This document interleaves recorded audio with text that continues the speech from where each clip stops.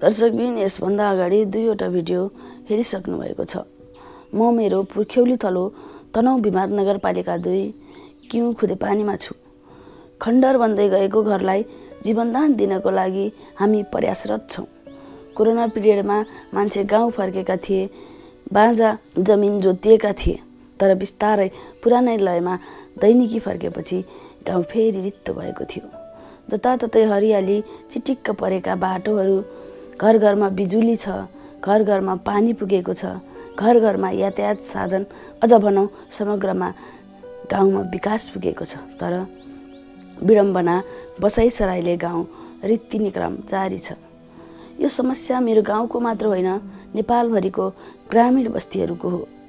अत्याधिक गर्मीले रन्थन्ने कि म पुर्ख्यौली थलो भत्कने तर्खरमा थियो। हिजो दुःखले तयार पारेको र अझै भित्रिएर आएको घर बेघर हुन आँटेपछि हाम्रो बुढाबुढी मर्मतमा जुटेका छौँ है। अब बिहा गरेको 12 वर्ष भइसक्यो, भन्न त नहुने हो है, तै पनि म बिहा गर्दाखेरिको क्षण भन्छु। 12 वर्ष भइसक्यो, लभ म्यारिज, लभ परेको आनुमाको मान्छेसँग, अनि लभ पऱ्यो, अनि लभ परे पनि घरमै माग्नै गर बकाइदा बिहा गरेर आएको के अरे। अनि त्यति बेला त 67 सालमा बिहा भएको, यामा जिन्दगी पहाड नदेखेको मान्छे, अनि पहाड बिहा गरेर आएको। मामा त्यो बाटो देख्दाखेरि म भागेर आएर म फर्किन्थेँ जस्तो फिल भएको थियो कि।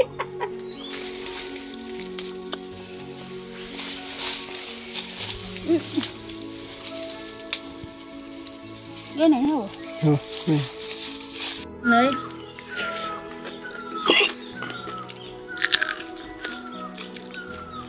पिछोडा जाए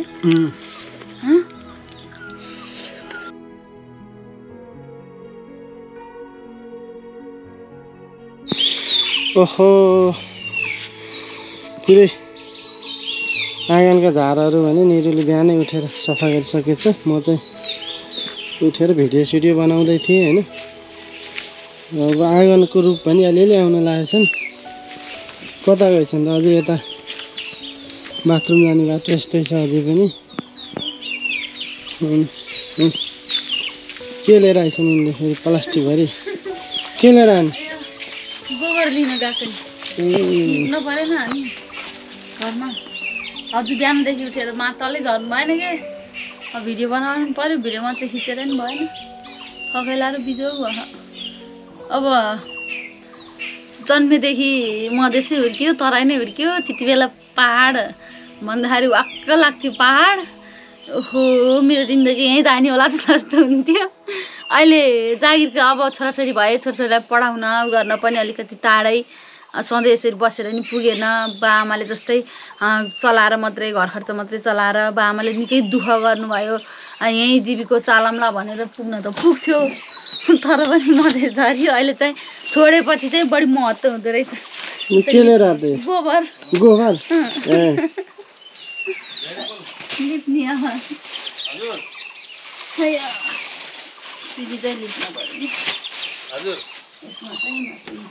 देखेको भनेको के रहेछ? जामला नि त हामी फोर्दिमेलाई फोर्दैन रहेछ, बलियो रहेछ। भयो अङ्कल झरे।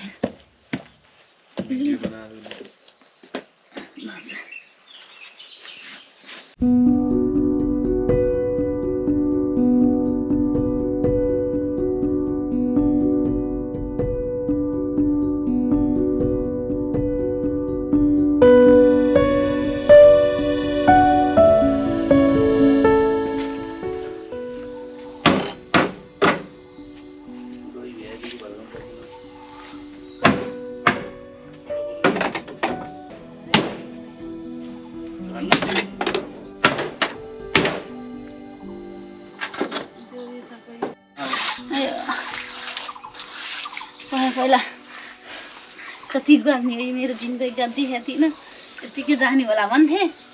यो जे पनि गुमाइसकेपछि महत्त्व हुन्छ भन्थे कि, हो नै होला। पहिला त बेसै दुःखै थियो नि त्यति बेला म बिहा गरेर आउँदा त। अनि यो लिप्न चाहिँ कहिले सिक्यो त? तिमी माइत त लिपिन होला?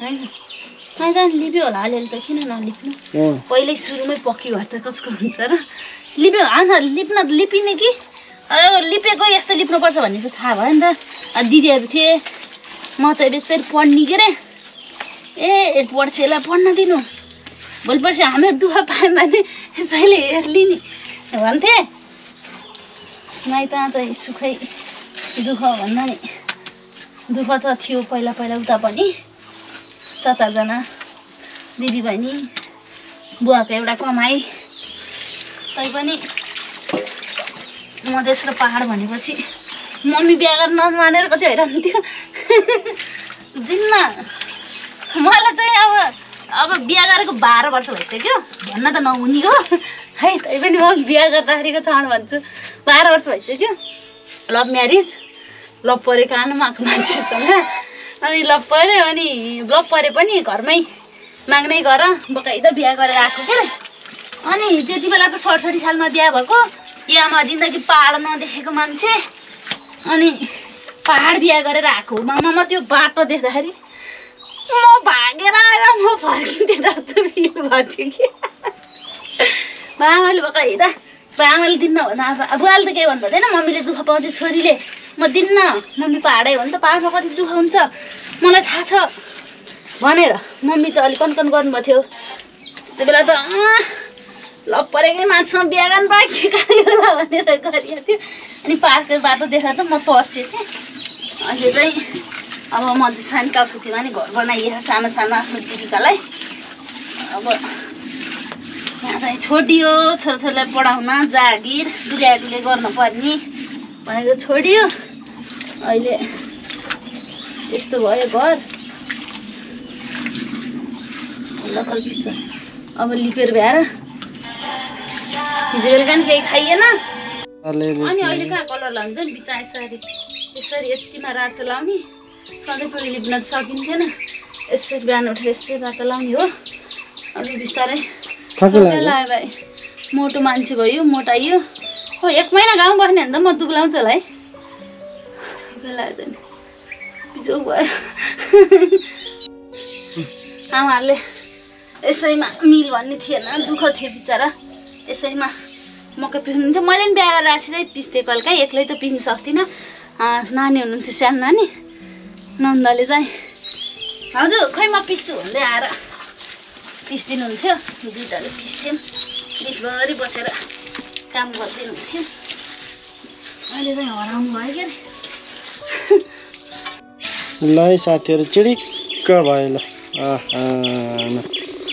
सिँगार्ने भने त हुँदो रहेछ त अब आज यो झाडु खलेर छोडेको छ यसमा चाहिँ आज दिउँसोभरि सुक्छ झार अनि बल्ल यो झार थाप्नु पर्ला भनेर अब खाना बनाउने है साथीहरू अब चाहिँ तरकारी खोल्ने हो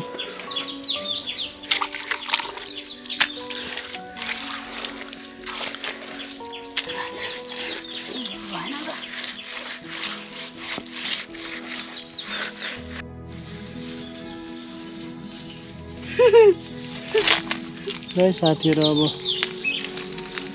चप्पल लगाएन चिप्लो भएर खुट्टा तरकारी खुन्न गयो कि हामी चाहिँ मको बारी पास्छ कि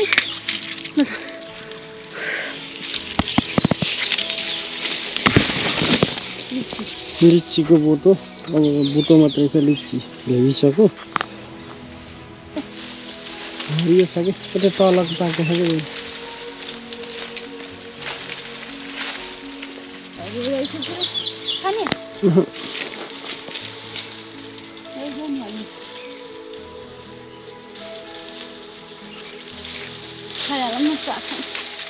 आफ्नो बारीको आफ्नो बारी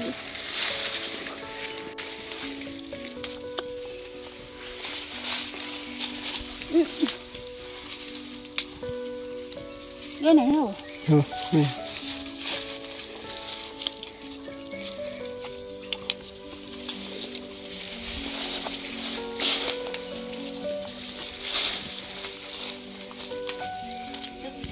पुऱ्याउनु पर्यो पानी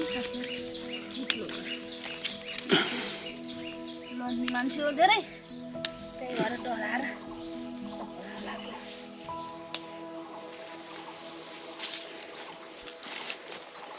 यो चाहिँ काली हो यो काली त्यो पनि पार्टीकोमै यता छोड्छ ओ यो चाहिँ पुरै हाम्रो तलसम्म गरम त्यो छिप्पेको नटिप्नु है धेरै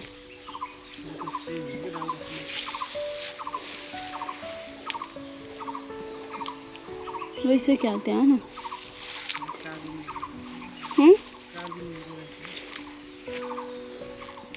म यताबाट झर्छु है अदो लारेछ त्यहाँ यो चाहिँ हाम्रो बारी है ल बारी भन्छ न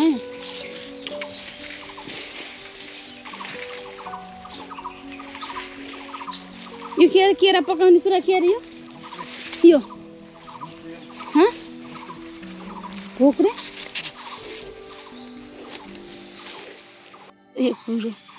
यो कुरो होइन कपडामा सही ठाँचिन्छ यसले पोप्छ पुरै कति टिप्नु भयो त्यो कुन कालो न्युरी धेरै कालो न्युरी हैन न्युरो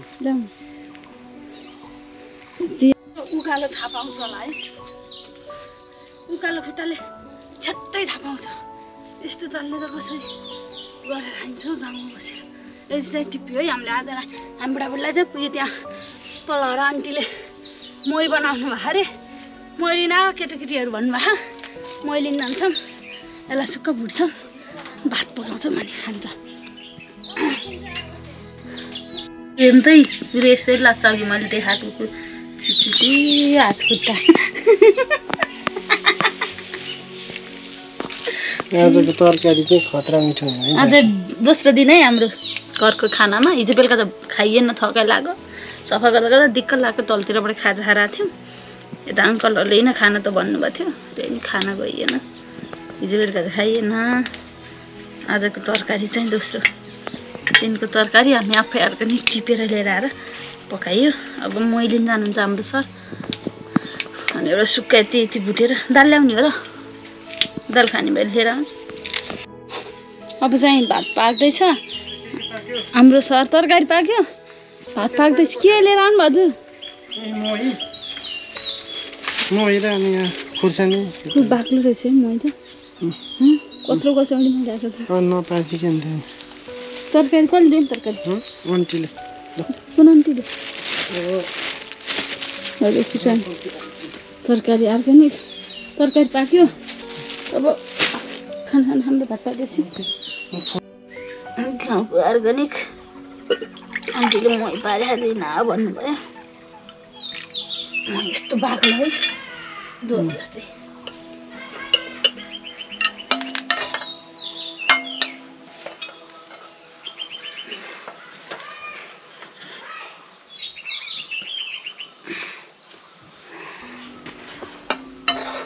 निउरो र फर्सीको मुन्टाको तरकारी भात अनि मही अनि एउटा खुर्सानी आजको खानाको मेनु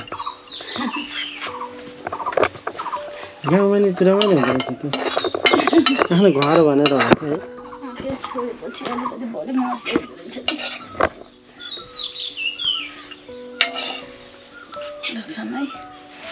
कहाँ जानुभयो त हजुर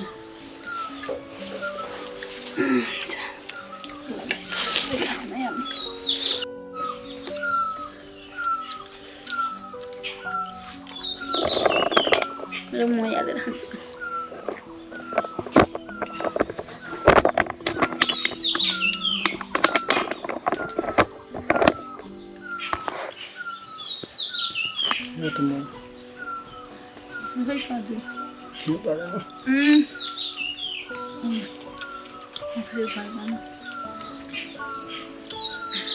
कस्तो छ ठिक छ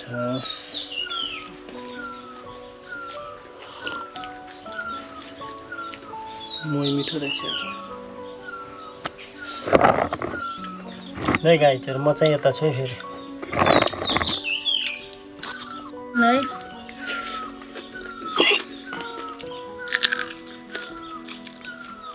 पिरो लाग्यो है त्यही फलेको रहेछ क्या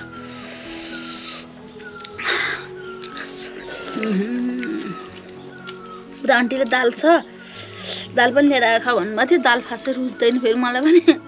राति त भात खाँदै खाँदिनँ, मै बासी भइहाल्यो यति तरकारी बस्यो। अब कान्छी बजार मेला जाने हो। यो सरसफाइ आज स्थगित। हामी तपाईँलाई बडा रन्जिङसम्मको पनि देखाउँछौँ है यस भिडियोमा है तल। टाढै पुग्नु भयो टाढाबाटै के न्युरो नि भेटाउनु भएछ त। हामीले न्युरो नि पकाएर खायौँ। हामीले न्युरो खोजेर पकाएर खाएको हो त्यो होइन कान्छी रे माने ए आमालाई देख्नु पाएन। आमा आउनुहुन्छ फेरि बसी ल हामी पनि हिँड्यौँ है त बजार। ल आन्टी ल है हामी हिँड्यौँ।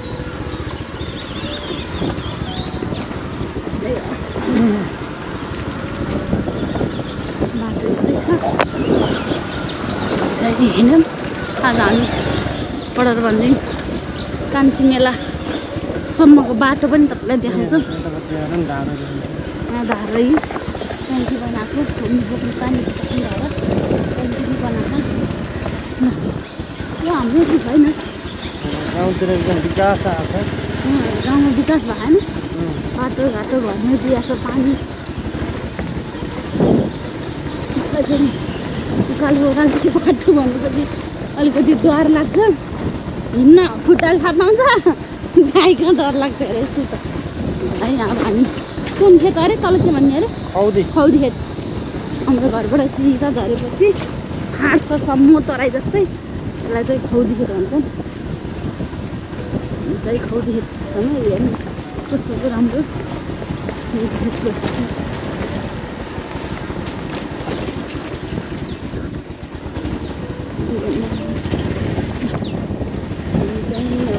खौदी खेत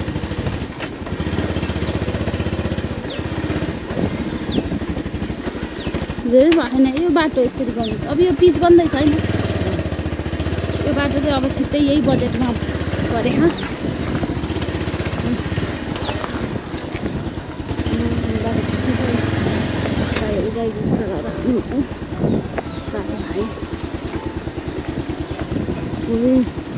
जान्दैन के छ खबर?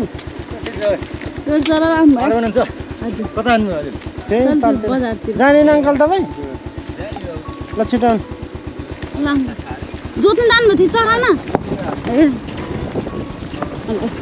हामी चाहिँ खौदी खेत आयो। यो चाहिँ खौदी खेत है।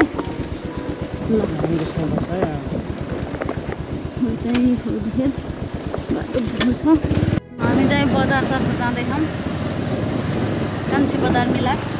पहिला गाउँमा केही विकास थिएन, बाटोघाटो थिएन, पानीको एकदम दुःख थियो। अहिले चाहिँ बाटोघाटो यस्तो राम्रो छ, पानी घर घरै पुग्यो। तर विडम्बना मान्छे चाहिँ घट्दै घट्दै बसाइसराले एकदमै तीव्र छ। गाउँ खाली जस्तै भइसकेको छ। गरम पानीको गाउँ यो अल्बिस पहिलाको गाउँ र अहिलेको गाउँ के डिफ्रेन्ट? पहिलाको गाउँ र अहिलेको गाउँ त मान्छे कम भएको छ, विकास गाउँमा आएको छ। बाटोघाटो पक्की भएको छ, पानी घर घर पुगेको छ, बिजुली छ। तर विडम्बना मान्छे छैन। विद्यालयमा विद्यार्थी कम छ। हामी कान्छी बजार मेलातर्फ तपाईँलाई हामीले हाम्रो घरदेखिको बडा भन्दिङ मेलासम्मको मेला लाग्दासम्म बडा भन्दिङसम्मको बाटोघाटो पनि देखाउँछ भिडियो। डाँडा काँडा हरियो हरियो हेर्नु अब खन्दारी डाँडा नि जान्छ। हरियाली बस्न त शीतल छ। तर मैले सबै प्रत्येक घर गएर लगभग विदेश छन्। अनि छोराछोरी पढाउन भन्यो, छोराछोरीकै लागि दुःख गऱ्यो भन्यो, छोराछोरी पढाउन भन्यो, छोराछोरीलाई पढाउने भएपछि बजारतिर झऱ्यो। गाउँ रित्तै छन्, बुढाबुढी मात्रै घरमा जस्तो भएको। यसलाई के भन्छन्? कुन ठाउँ भन्छ? थुमसिङ। थुमसिङ। यो चाहिँ हामी थुमसिङ आयौँ है। हाम्रो उसलाई चाहिँ खुदेपानीबाट हामी धरमपानी आयौँ, धरमपानीबाट हामी थुमसिङ आयौँ है। यो चाहिँ थुमसिङ हो। घाम लाए पनि यहाँ चाहिँ बुट्टाहरू प्रशस्त छन् नि त, त्यही भएर नि शीतल भएको होला नि। हाइटमा छ माई गड है खाँदैछौँ आज थकाइले यहाँ अब आज मात्रै दुखेको छ जिउ पनि दुखेको छ त्यही पनि है ल अब हामी कलर भन्दिङको बाटो देखाउँछौँ है त बजार चाहिँ कुन गाउँ हो यो के भन्छ भने गोठडाँडा होइन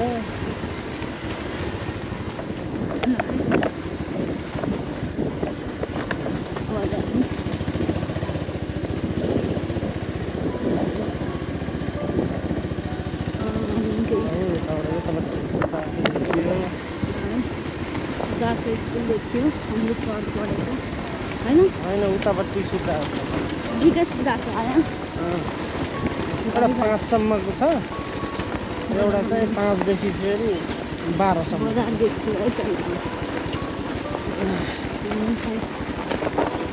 कान्छी बजार मेला किन्न आयो बजार भन्ने बजार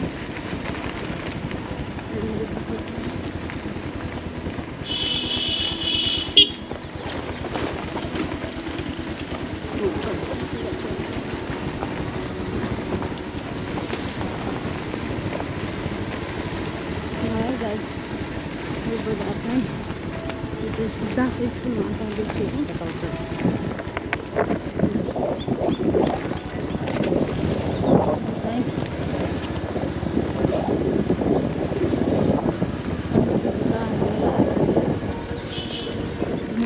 माथिबाट त जान्न गरमै म त हुँदैन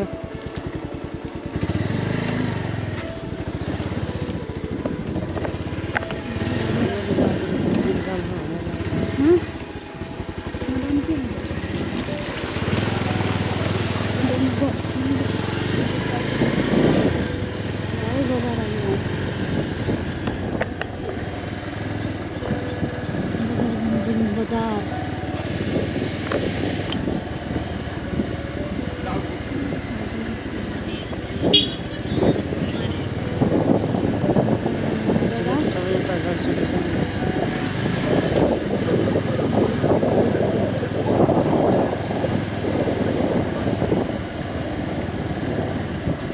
स्कुल सानो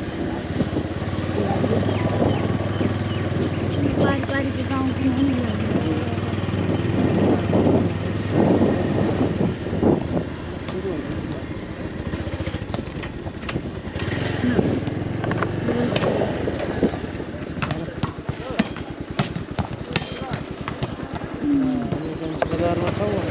अब हामी चाहिँ कान्छी बजारमा छौँ कान्छी बजार मेलामा आइपुग्यौँ भलिबल स्टार्ट हुन लागिसकेको छ र हामीले हाम्रो घरदेखिको बजारसम्मको बाटो पनि तपाईँलाई देखाइहाल्यो